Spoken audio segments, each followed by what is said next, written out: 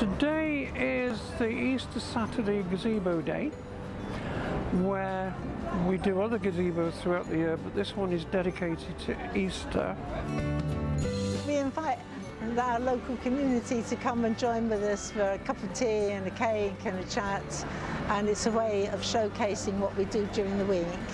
And generally we're here to support any need that presents itself. We're not actively preaching to people, but we're showing people acts of kindness. A friend of mine used to help out here. She got me to go in because they do help the lonely people, and I was a bit lonely at the time. And I've been coming for a few years and they're like a big family now. I do like to join in when they do events day. I mainly do the lucky dips and I really do enjoy it. Generally, if they want to come and help out, they're more than welcome. I'm here 3 times a week, you know, helping people, making drinks, that sort of thing.